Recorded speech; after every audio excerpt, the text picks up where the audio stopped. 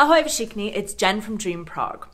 Over the years, I've spent a lot of time dissecting bizarre Czech traditions, from whipping a carp at Easter to putting girls in the bathtub at Christmas. Actually, I think those are reversed. Anyway, truly any less strange though? Now that it's March, it's time for the Czechs to try again to chase winter away to make room for spring. And the Czechs do this several times, typically by burning things. The more famous holiday you might already be familiar with is Čarodějnice, or Witch Burning Day, which occurs on April 30th each year. The Czechs have a huge bonfire where they burn witches at the stake and celebrate the end of winter with beer, sausages, music, and a big party. I made a video about this in case you want to learn more about it, but there's also another lesser-known Czech tradition centering around the death of a witch. Well, actually, she's a goddess, but same concept. And this occurs in March. This one is known as Deadly Sunday, or in Czech, Smrtná neděle. This pagan tradition was typically held on the spring equinox, but as often happens with pagan traditions, it was moved to compete with the rise of Christianity, and it's now held on the second Sunday before Easter. This obscure tradition isn't commonly practiced anymore in Czech cities, but it still lives on in smaller Czech villages, especially in the countryside of the Moravia-Silesia region. It's mostly celebrated by school children nowadays, but it can be a spectacle for the whole village. So who do the Czechs try to kill on Deadly Sunday? That would be Morana, the Slavic goddess of death, or as the Czechs sometimes call her, Smrtka. Appropriately, Morana is also the goddess of winter and everything that comes with it: cold, frost, and barren lands. According to ancient legend, Morana begins her reign each year on the winter solstice, freezing the fields and ensuring nothing would grow for months to come. The problem with Morana is that come springtime, she doesn't want to leave. And if you've ever experienced winter in the Czech Republic, you know how true that is. So the Czechs must forcibly end her reign in order to make room for Vesna, or the goddess of spring, to return and bring the fields and the rest of the world back to life. So how exactly do the Czechs end Morana's reign? Well, they kill her, of course. The Czechs aren't a violent people, but when it comes to goddesses and witches, they're more than happy to roll up their sleeves and get the job done. And this time, the girls are in charge. A bit of a change from that Easter whipping tradition, huh?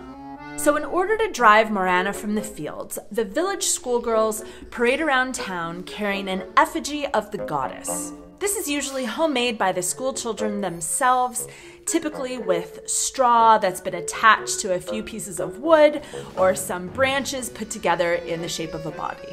The effigy is then put into a costume, sometimes a wedding gown or a traditional Czech embroidered dress called a kroj. There are really no rules for how Morana should look according to legend.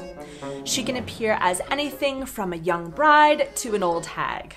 If you can't make it to the celebrations but you're curious about Morana herself, you can find a few effigies on display in museums across the Czech Republic, with the most famous one being housed at the Ethnographic Museum here in Prague. Although I'm sure that this is somehow bad luck because she was supposed to be burned. Anyway, getting back to the ritual. The young girls parade around town carrying the effigy along with some evergreen branches and sing folk songs, with their final destination being Morana's intended disposal site.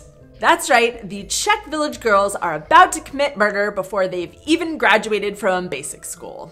According to legend, Morana should be tossed into a river or a stream and drowned. But if the town doesn't have a body of water, the effigy is just burned instead. Sometimes she's set on fire before being thrown into the water. You know, just to be sure. So the girls are carrying Morana's body to a bridge or maybe a high rock near the river so they could eventually drown her. Once she's tossed off the ledge and hits the water, it's important that no one look at her. Looking at Morana after she's already in the water is said to be a bad omen. It can lead to anything from bad luck for the person who looked at her, to a bad harvest, or even an epidemic during the coming year. So don't look at her. Likewise, it's bad luck if one of the girls in the parade trips during the ceremony or directly afterwards. So tie your shoes. Comforting that the fate of the coming year depends directly on schoolgirls' ability to put one foot in front of the other. And with that, assuming the ritual goes smoothly, winter is sent away and spring can begin. But not really, because they'll still burn a witch on April 30th to drive the winter away again. Just for good measure. It's almost like none of these rituals actually work, and the Czechs are just looking for another reason to drink beer. Like I said before, this ceremony has been waning in popularity over the recent years, and it's rare that you'll hear anything about it if you live in Prague, for example. But the tradition is still holding strong in some small towns. If you'd like to experience it for yourself, you can head to the Czech village of Rimov or the smaller towns in the Vysočina region on Deadly Sunday. And this isn't only celebrated in the Czech Republic. Remember, Morana is the Slavic goddess of death, meaning this ritual, especially in its early days, was more widespread across most of the Slavic countries, even though it might look a little different in each place today. These days, it's most commonly practiced in places like Slovakia and Poland. But even if the Czechs don't celebrate it much anymore, the tradition has a strong history here. There's evidence of it hidden throughout Prague if you know what to look for. The street Na Morani, which runs right along the Vltava River, is named after Morana, as is the tram stop Moran in the same area. And before Christianity gained popularity, there was also a grove of trees dedicated to her near Karlova na Městí, until it was cut down by King Charles IV in 1347 to make room for a monastery. But there you have it, another very odd, semi-obscure ritual practiced by the Czechs. Surprise, surprise. Have you ever seen this tradition in action? Let me know in the comments below. Uvidíme se příště. Ahoj!